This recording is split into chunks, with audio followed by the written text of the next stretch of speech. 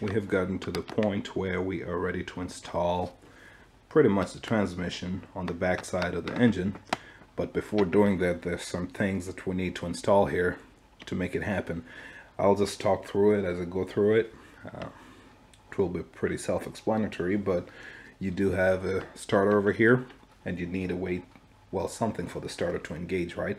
Couple the starter to the crankshaft. So you need a starter ring gear, and you need a signal plate to from which your sensors can read that your crankshaft is actually turning.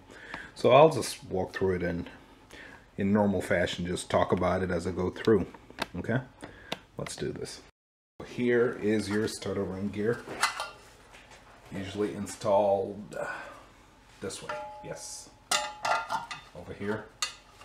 And you have a locating pin, which unfortunately was broken on mine, but still, I should be able to still install this. So I'll make sure this is well located, wherever it needs to be. The locator pin helps the sensor know where, in what position, or rather what bank is being fired. Basically, just to accurately locate the crankshaft. The reason is this: the starter part of the ring gear is all teeth, so that's pretty easy to deal with. But the signal plate, it's actually pretty unique. There's some teeth that are longer than others, and that is the kind of stuff that the crankshaft needs to communicate where exactly it is turning. So when you have this at a particular point, it does actually, it corresponds to a different mark. That makes sense. And I think you just have an equal number, because this is not exactly 90 degrees here. They've got their ways. But so, before doing that, there's something else, something rather important that we need to install. This spacer here, because once you put this, you won't be able to slide this over. And this is pretty important as a spacer between the engine and the transmission. So, let's install that. There are dowel pins over here. One's here, the other one's right here, which will hold this thing.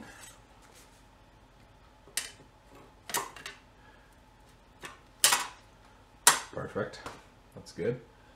Then next I'll install this over here. If you install, I mean, you could clock it wrong, by the way. It's just that, especially if your pin happens to break for some reason, yeah, you'll probably get constant codes with your check engine light flashing. Okay, make sure the surface is clean. There's nothing preventing it from bolting down evenly. Okay, so what just happened here? Oh, I see.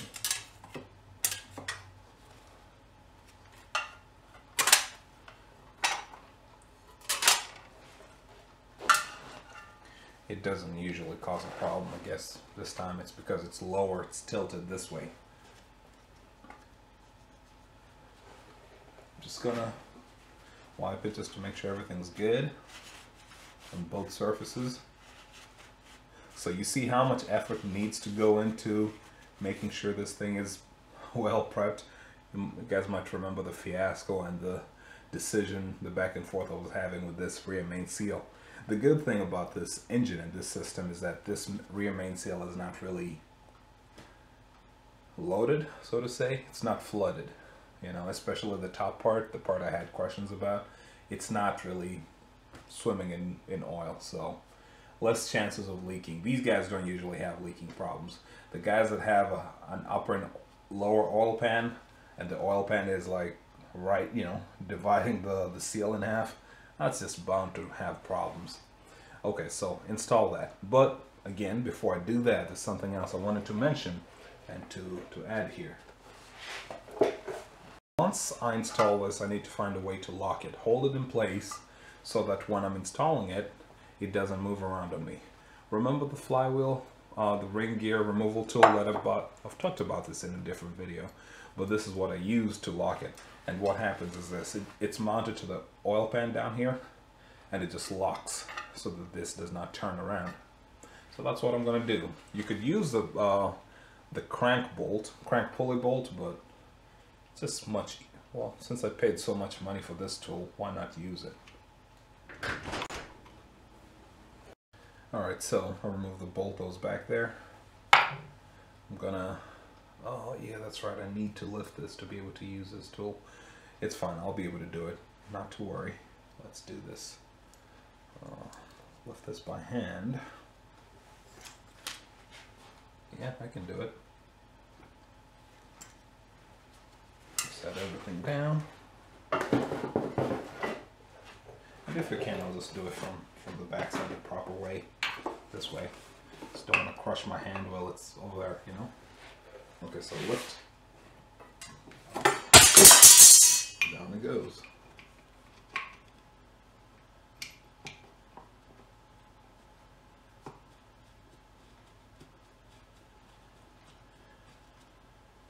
I could or would or should have done this later, but I wanted you to see what I'm actually doing. So it might make it a little challenging to slide the the signal plate over. So in this case, I'll just remove it. At least you know what this does, okay? So let me no, I'll take my chances with it. Let's leave it there. It's I guess a small sacrifice I'm making to be able to show this video in the detail that I want to. So there's the first thing. There's the ring gear. I'm hoping that the teeth mate properly.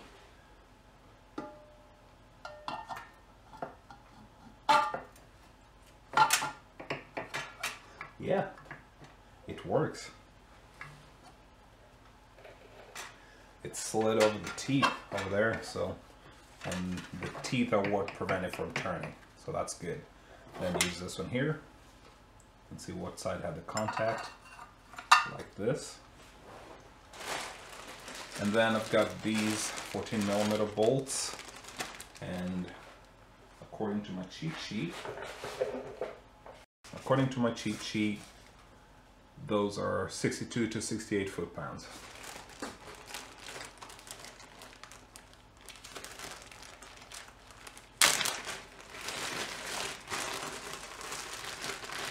So I keep all the spares that I have, make sure that I get the good ones that are not on the verge of stripping.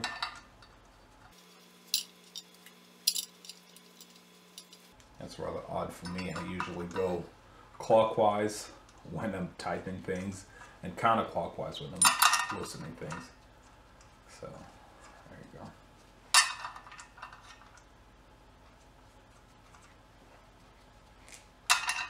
I mean, I don't mean just righty-tighty. I mean that I actually turn things. I install them in a clockwise manner. It just helps me remember things. Okay, so I've gotten 8 of the best. And when you have, talking about things like lug nuts, when you have 5 of them, it's pretty easy to skip over, right? But what do you do when you have 8? An odd number. 6 lug nuts, 4 lug nuts, those are kind of hard to work with, right? But 8 is actually an interesting number, and it works just fine. So this is what happens. 1, I'm starting right here above this locator pin, right? Skip 2 is how I used to do it. Skip 2. Skip 2. Skip 2. Skip 2. Skip 2. And that's it. You got it. Did you see that? There was something off. It wasn't fully seated. So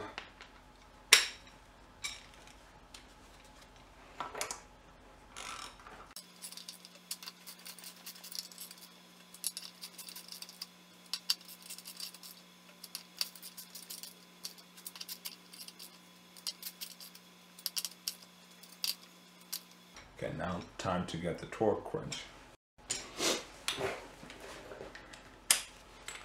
Okay, there's a cheat sheet again.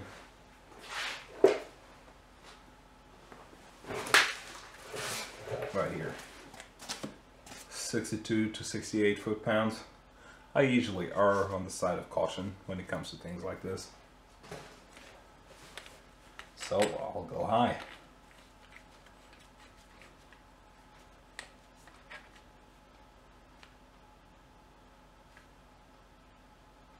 68 it is.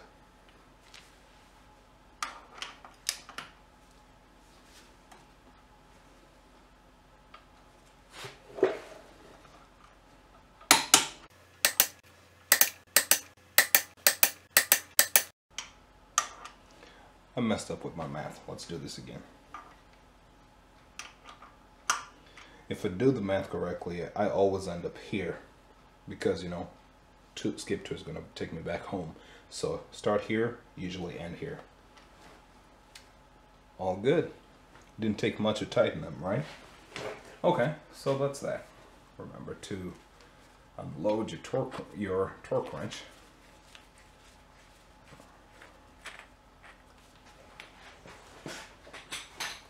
Okay, so this is the part I was talking about. With the dowel pins in place. Am I the only one who calls these things dowel pins? Most people just call them dowels. Anyway, see, can't just pull this plate out. And yeah, you guessed it, you can't just push it in either. But yeah, that's done. At this point, we're pretty much ready to install the transmission on the backside of the engine block, or rather the engine assembly. So that's what I'm going to do. It's going to be a little bit of a maneuvering, massaging process, so I'll probably shut the camera off for that, turn the camera off for that part. But we are good. This part is good. And I didn't talk about this in the beginning, but you should always inspect this to make sure that it is indeed good, in good condition. Any bends in the plate would usually cause an erratic reading from the camshaft sensor, from the crankshaft sensor. The crankshaft sensor comes in right here and reads this plate over here. And you'll be able to see that once I install the transmission. Okay, good.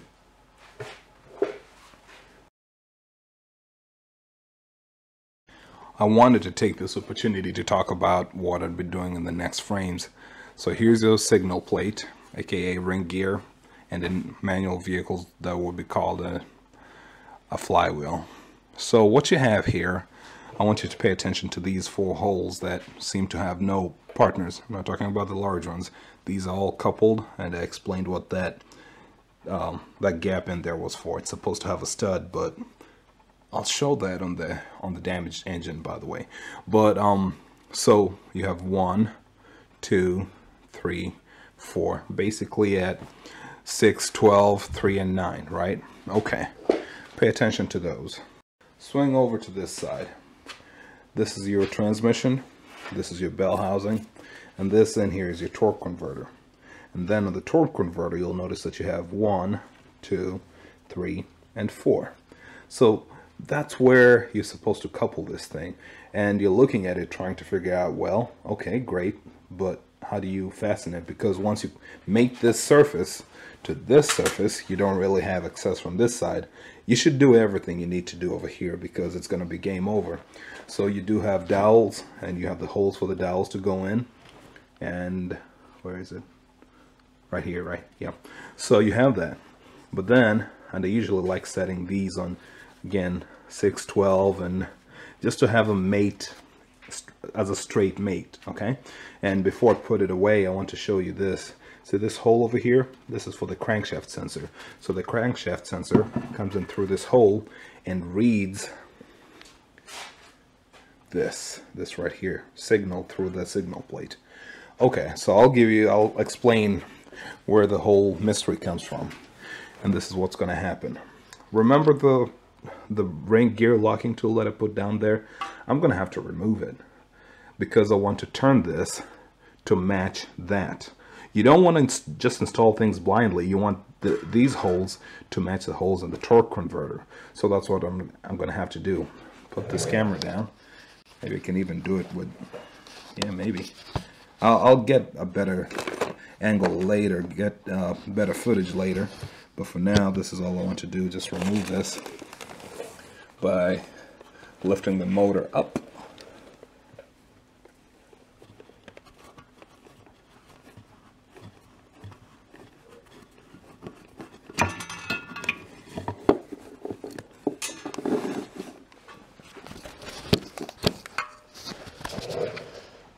Okay, there you go.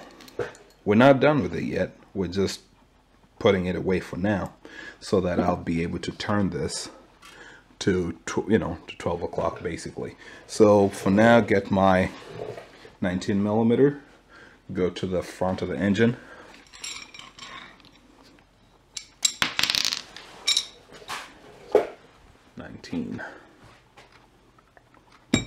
Thought I had a smaller 19. I don't know where it is. Oh yeah, they're down there. So 19mm right here.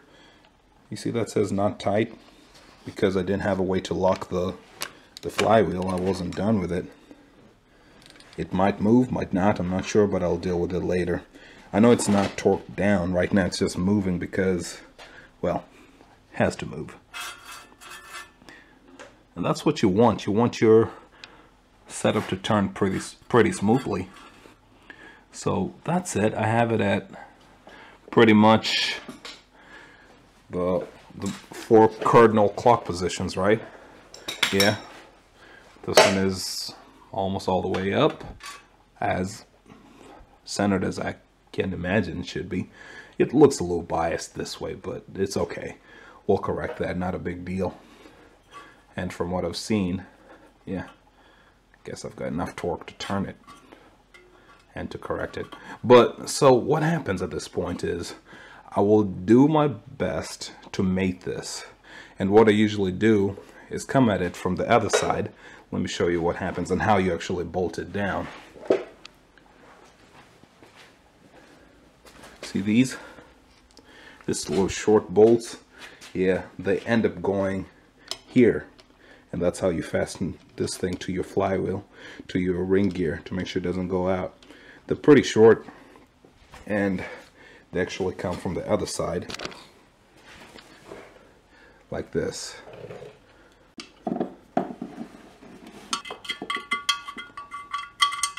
That's it. That's as much as you get to stick out.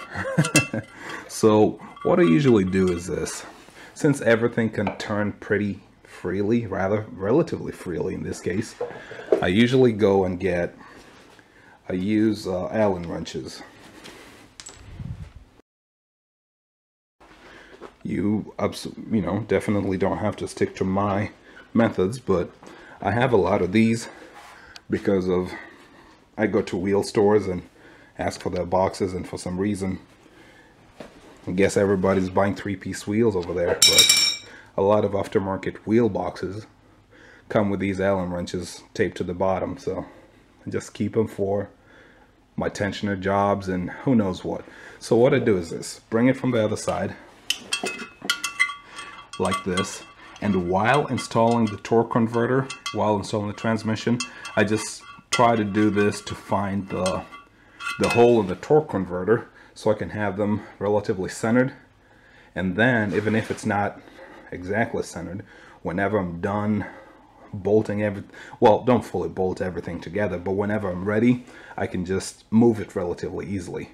If you had installed it the way I had it the first time, with this thing all the way here, it's almost impossible to get the torque converter to turn, because it goes right in here and you don't really have much play, because you don't really have any other way to get to the torque converter apart from this hole over here. So if this hole is gone, you can't really turn anything that's on this side of the plate, right? I hope that makes sense. I might have over-explained that to seasoned engine assemblers or mechanics, but the kind of stuff I do is supposed to help everybody and make this kind of work, automotive work, seem less daunting than it really is. Okay? Cool. Or rather, seem less daunting than it seems. I'm not trying to fool anybody. So what I'm going to do is turn this. What am I going to do? Lift the engine and mate it onto the transmission, or the other way. You know, leave the transmission there, or come the other way, lift the transmission. I think I'm going to lift the engine, use a hoist, lift the engine, bring the engine this way, and then just turn the transmission this way. And something I didn't talk about, but see this? This was me being cheap, because I didn't want to lose too much transmission fluid. I didn't want to replace anything. So apart from the little transmission fluid that's in the radiator, yeah, everything else has been saved. So, and likewise, this thing is still connected. All the bolts are still in place, and I'm able to make it work without losing too much transmission fluid. Okay, that's gonna be it. This time I'll really put the camera down while I do the work.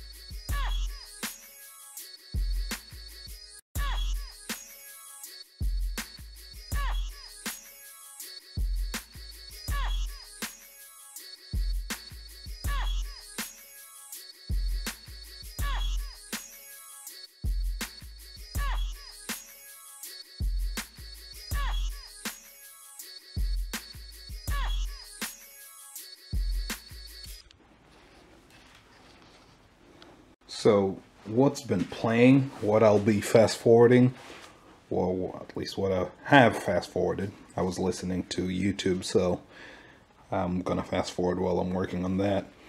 But basically what I was doing is this: installing the bell housing bolts. You have 19mm, you have 6 of those. 1, 2, 3, 4, 5, 6 over here.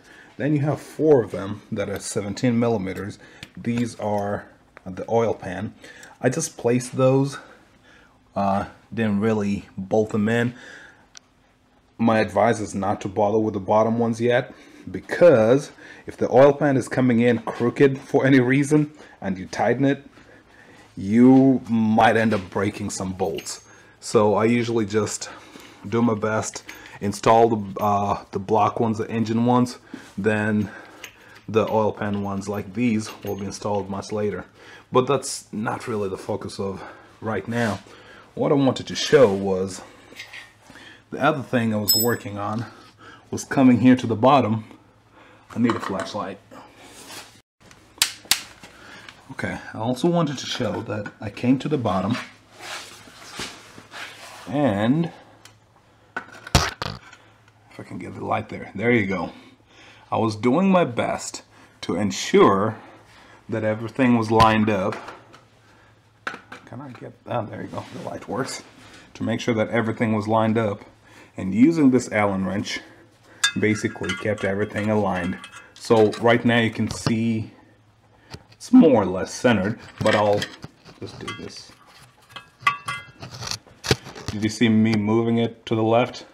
And I can make it a little more exaggerated, but pretty much this is what gets it done. So right now what I'm going to do is this: get those flat torque converter bolts that I was talking about and just install those. And then this might also be a sped up video, I'm not sure, but I'll just show what I'm doing on the outside, on the what do you call it, crank wheels, crank pulley bolt side, as well as what I'm doing here to tighten it. Okay, so that's all that's gonna be. I'm gonna probably turn this around and just get it in a better position for video, then we'll keep talking.